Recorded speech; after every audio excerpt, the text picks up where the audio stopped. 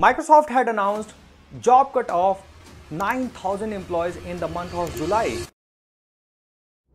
And it is just 2 months back in May, company had already reduced its employees by 6,000. So in just 2 months, company had already reduced its workforce by 15,000 employees. Now the very obvious question comes into mind is, number one, what are the reasons behind all these job cuts? Number two, who all are the employees who got impacted due to this? Number three, as an individual, whether we should be worried and think how we can save ourselves from all these layoffs. And number four, and very important question is whether AI is behind all these job layoffs which are happening in the tech industry. So let's understand every reason in this video one by one.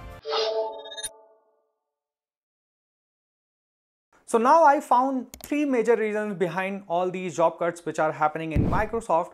Number one reason is post-acquisition realignment. So whenever any company gets acquired by any other company, always happens that team gets redundant or there are duplicate roles which get created across the organization. So the first priority of the acquiring company always remains to reduce the duplicate roles or the teams who are not required now after acquisition. Similar is the case with Microsoft. In 2023, company had acquired Activision Blizzard. It is a gaming company, and because of this acquisition, there are many roles which are non-tech, admin or HR related roles which got redundant, and now company is trying to reduce those workforce or roles which got redundant or duplicated. So mainly teams like HR, support, admin, sales, these kind of people get laid off in these duplicated roles, or who are in duplicated roles, they get laid off in this layoffs. And that is the same had happened with Microsoft. Now the second reason is cost efficiency. So in 2025 Q3, company had clocked a revenue of $70 billion, and that too with net profit of $26 billion. So it is not like company is in loss, and because of that they are reducing their workforce in order to make more profits, but it is already in profits, but still they are trying to cut down the cost in order to become more efficient, and the operational efficiency can be brought out in the system. Now the third reason is, which is the biggest one, is cloud and artificial intelligence. Recently company had announced a capital expenditure of $80 billion in AI and cloud.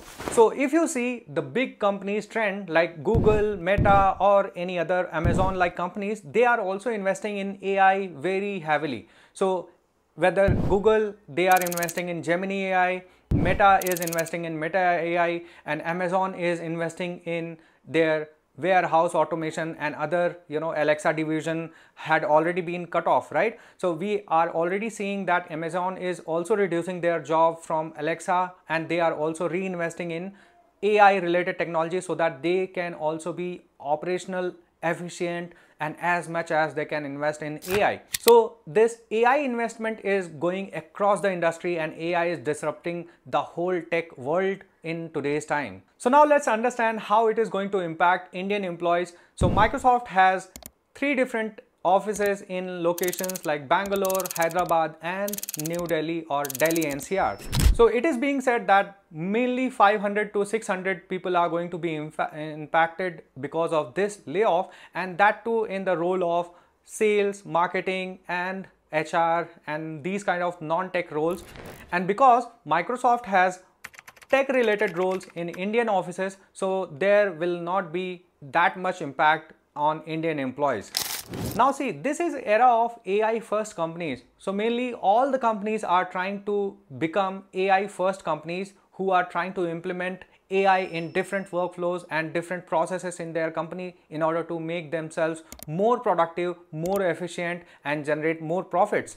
And if you see, GenAI is already replacing all the manual and redundant tasks which is happening. And if you are the one who is not using GenAI in your day-to-day tasks, then it is high time for you to start learning all these AI tools, how you can leverage them in your day-to-day work. Second thing, you can also learn how to implement all these AI tools, or how you can create all these AI tools or integrating AI tools in different softwares or different processes.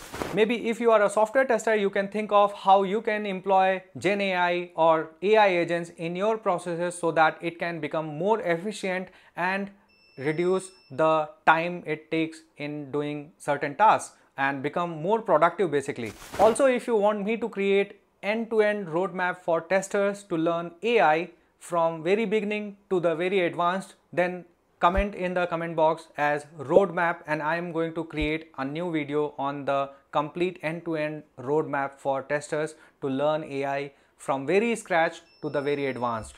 And if you like the video, please don't forget to press like button and subscribe to the channel as I share lots of industry insights and also the videos related to AI in software testing and development. Having said that, press the subscribe button and I'm going to see you in the next one.